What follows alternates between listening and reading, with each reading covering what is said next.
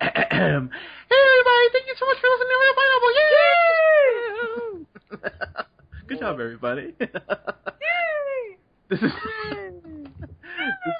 Let me out of here, please. like, Take me captive. Help us. Whoa, whoa, that got dark. This is the natural sound of my voice. I'm very scared right now. But guys, thank you so much for listening. This is Hunter here. I'm here with Colin. Colin, how you doing, sir? I'm doing good. How you doing, man? I'm doing great, sir. And I'm here with Scott. Scott, how you doing, my friend? Good, thanks. All right, and we are here to talk, talking about some of these Comic-Con trailers that came out.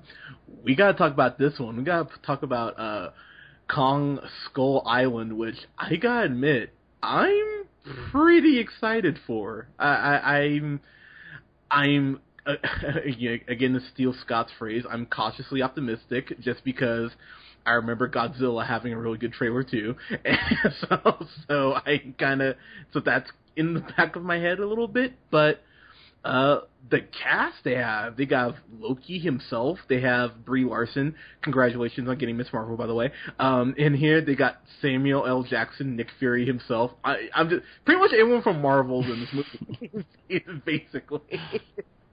And then they have John Goodman. Yeah, it's funny. Whenever I hear John Goodman's name, I remember we were talking about that show Alpha House he has on, Presidential House, whatever the hell it's called, on Amazon, and you're like, John Goodman is super cool to be like a co-star, but I wouldn't watch anything that he starred in, and it just kind of made me go, "Aw, John Goodman." But that's still my opinion. Yeah, fair enough. And we have Dr. Dre's in this movie. Corey Hawkins from Straight Outta Compton is in this movie. Yay! So which means he'll probably die because he's black. Did anyone want to bet that him or Samuel L. Jackson's gone in this? Well, definitely Samuel L. Jackson. I mean, motherfucker got ate by a shark, so... Yeah. Watch. The twist will be that Kong will grab a shark out of the water and throw it at throw it at him like a spear. And that would be a great twist. I'll give this a fan-fucking-tastic if that happens. Yeah, if that happens, I mean, I have to say, like, you're saying that like it'd be a bad thing, but if that happened, I would be like, whoa, that was awesome. Yeah. So, this looks like a very, very standard plot. People go, white people go on an expedition somewhere they shouldn't go. It looks like John Goodman tricks them to going, which does seem like there's always a filmmaker involved, right? Yeah. There's always someone trying to capture the wild and unseen. Yeah, this basically looks like Tropic Thunder with King Kong.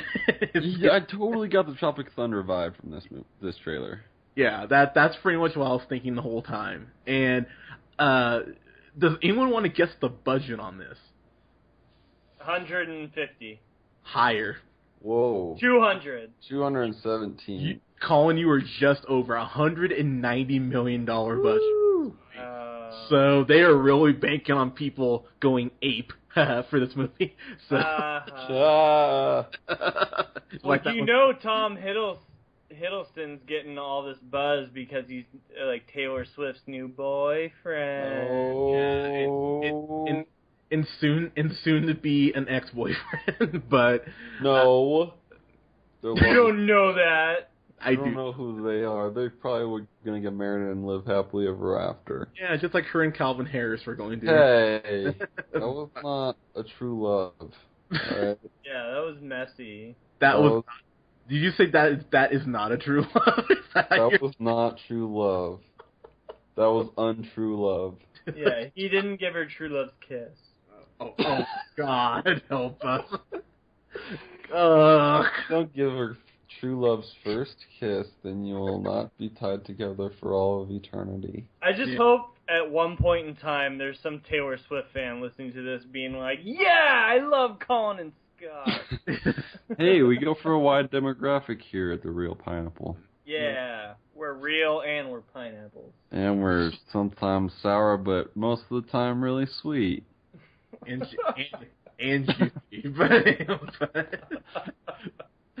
But So I gotta admit, the thing I liked about this is it kind of reminded me of Cloverfield, like the first trailer I saw for Cloverfield, where you just see little glimpses of the monster, and it's just enough to make you go like, "Oh, that looks awesome," and the last shot of the trailer is just enough to make you go, "Oh yeah, that looks badass." So that's kind of what I said about Magic Mike XXL. It's like you didn't quite get a shot of a monster, until you see it. You can just kind of sneak peek. Yeah. So can I ask, like, what is the obsession with like movie production studios, like trying to remake these old like 50s, 60s classics into big budget blockbusters now? Like we just saw how terrible Tarzan did. Right? Yeah. Like what are they doing? Like, why do they keep remaking this? Like, make original shit. Like, why do people keep having to remake shit? Like, this is, like, essentially just trying to be King Kong, right? Is it not? Yep. Yeah. Like, it's Kong Skull Island. Like, they try and give it, like, a cool, like, Kong, Skull Island. Like, it's cool, man. Like, we got a sick... Like, if your fucking title has a colon in it, then you fucking suck. Like your movie sucks. With a colon in it, that's for Especially if it's a remake of, like, probably a remake.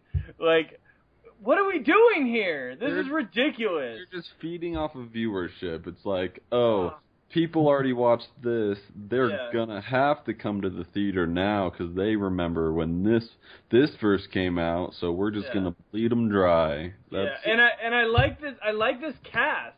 Like Brie Larson, like Tom Hiddleston, and then like Samuel L. Jackson. Like, put him in anything, he's gonna be cool. He's a cool dude. Like, John Goodman just, like, did a great job in 10 Cloverfield Lane. Yes, he like, did. You have good people in here. You have John C. Reilly, who's, like, the ultimate, like, fifth, like, cast member in any movie. And it's, like, what are you doing here, though? Like, why do you need to remake King Kong? Like, it might be good. But, like, why don't you just come up with original shit? Like, that's my biggest problem with Hollywood right now. Just come up with original shit. So, I totally agree with you. We've talked about this, that this is really an epidemic. This is a virus that's been spread out throughout Hollywood as far as needing to remake everything. The only other movie... So he's done 2 movies, technically, and the director, Jordan... Vo Roberts, pardon me. He directed Nick Offerman's American Ham stand-up special, which I love, and then he directed Nick Offerman again in The Kings of Summer.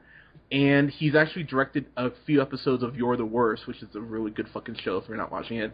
So I have some faith, but going from something indie like The Kings of Summer to a almost $200 million budget film is quite the leap. So I'm a little worried about this. I love Tom Hiddleston. I love Brie Larson. Like Colin, like you said, right on the money. The cast is awesome. The cast looks great. But to say that there isn't a little cause to pause when it comes to this movie would be very inaccurate, because I think this could absolutely be atrocious too. Scott, how are you feeling about this, sir? Yeah, I mean, it looks like a big money budget film. Like, just the way the trailer is presented, you can tell they spent a lot of money on it, so it looks nice. It looks like very well done, but I'm with Colin. This is like one too many of the King Kong. They need to stop with the King Kong. Like, this is too far with this series, and along with many others that they keep trying to revive, and they're just, obviously number one is money in the industry. So if you can make money off of it, and you'll get somebody to come back and see it because they say King Kong, oh hey, I remember that movie, I'm gonna go see it, I'm gonna put my money into this movie, essentially, and into the hands of the producers to give them incentive to do it again. I'm with you, Colin.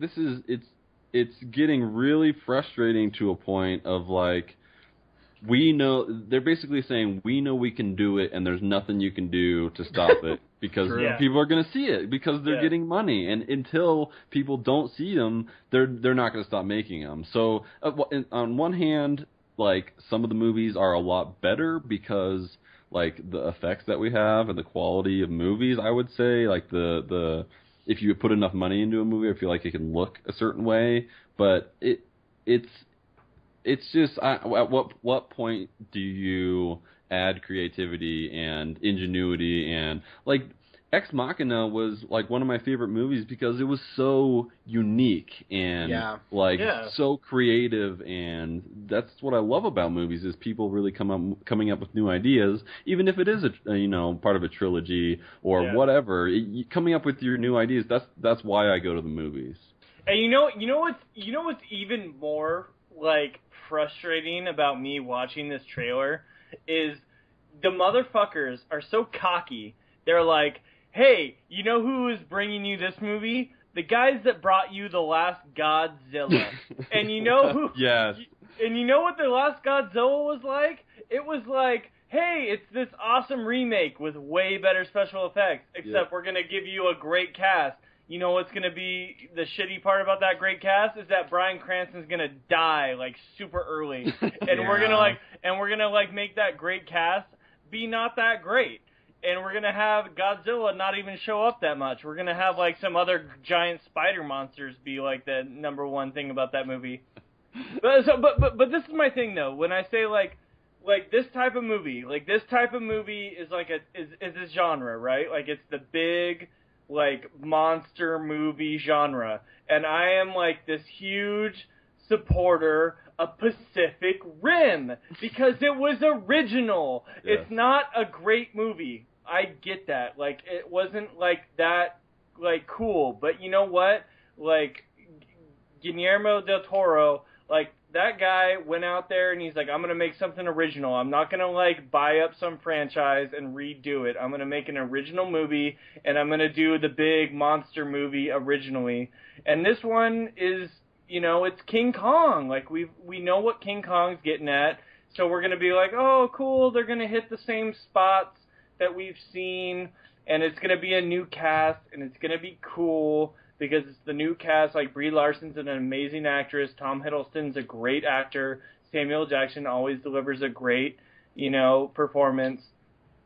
And that's awesome. But, like, it's not going to be original. It's going to be King Kong. And, like, that doesn't excite me. And, like, maybe they'll do such a great job that, like, when I actually see it, I'll change my mind. But, like, on the trailer, like, it's not...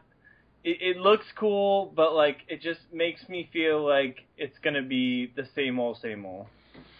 Yeah, I agree with you. I'm just waiting for them to say, hey, we're remaking Gremlins, which, God help me, I'm going to be so sad when that happens. And, hey, they're already remaking Rocky Horror Picture Show. I mean, Hollywood is just in this state of flux where they don't know what to make, so they're like, fuck it, and let's just take things that are... treasure to people. 3 years there'll be a Goonies remake. I'm telling you right now, there will be. And some of you guys are like, oh, they've been talking about a Goonies sequel. Watch, they will ditch that just like they ditched the Ghostbusters sequel, and they'll be like, fuck it, let's just reboot it. Like, let's go on, who's on Disney Channel? Let's just go ahead and just insert a bunch of these random snot-nosed little fuckers into those iconic roles. Like, I really wouldn't be surprised. So, I hope this is good because I love Tom Hiddleston. I really am such a huge fan of his, and I love Brie Larson. Brie Larson has been great in everything I've seen her in. So I'm really, really, really hoping that this is going to be good. But and you touched on something already that I totally agree with you. The director is not proven. So I don't think he hasn't had a directorial role in a movie this big before. It doesn't look like any of these movies even has come close to the volume and the size and the money that this movie has. So you never know how it's going to shape their direction.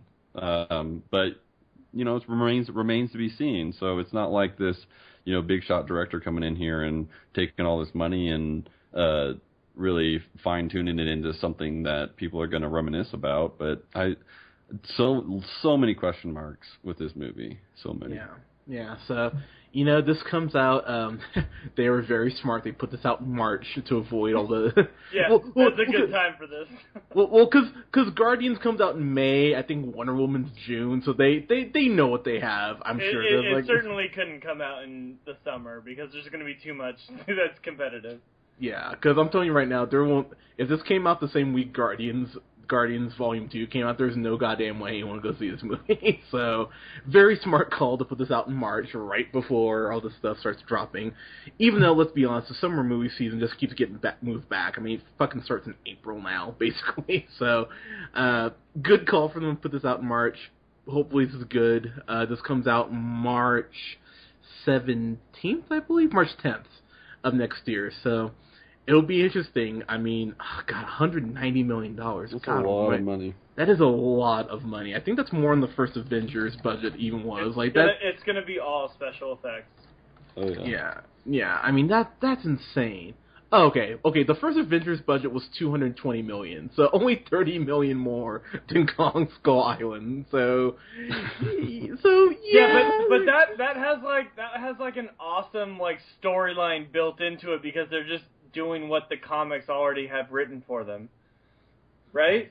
I agree. That's why it's such a gamble that they spent $190 million. Yeah, this is a big gamble. Like you were saying, on a semicolon movie, on like that says so much about a movie that like just seeing that going, oh, this is probably just like some dumb sequel to King Kong or whatever. Just seeing that title, people are gonna be like, yeah, whatever, this looks kind of dumb. And that's what I hope happens, and nobody goes and sees it. So these people who made this is just going to tank, and they never make a movie again, and we all live happily ever after. I feel bad for Brie Larson, who just won an Oscar. So yeah, hey, like I said, look, we've talked about she's going to be making that Marvel money in a couple years. So yeah, she'll get hers. Yeah, she's making plenty of money. She's fine. Yeah, she got her Oscar. This will be that movie that people kind of just, brush aside. Like, oh yeah, you did make that, didn't you? So Tom Hiddleston already got his Marvel money. Yeah, Tom Hiddleston got his Marvel money. He's still rumored to be in the running for Bond. If you haven't seen The Night Manager, by the way, holy shit, go see that movie or see that show. So, I mean, Tom Hiddleston's doing well for himself, but yeah, this may end up being a misfire. So guys, let us know what you think of this trailer. I'm very curious of what people would think of this trailer. But you can follow us here on SoundCloud, The Real Pineapple 775, so you can be the first to hear about what new stuff we have come up for you. You can also like us on Facebook at The Real Pineapple. You can follow yours truly on the Twitter at JHunterRealPineapple. Follow Mr. Colin on Twitter at The Real O'Neill. And follow Mr. Scott Neerman on Twitter at Newman the First. Guys, thank you so much. We will have reviews up this weekend for the boss. God help us. The boss. He's the boss. 9 lives because Colin is making us, and Suicide Squad, which will be very interesting. Guys, thank you so much for listening. We'll talk to you soon.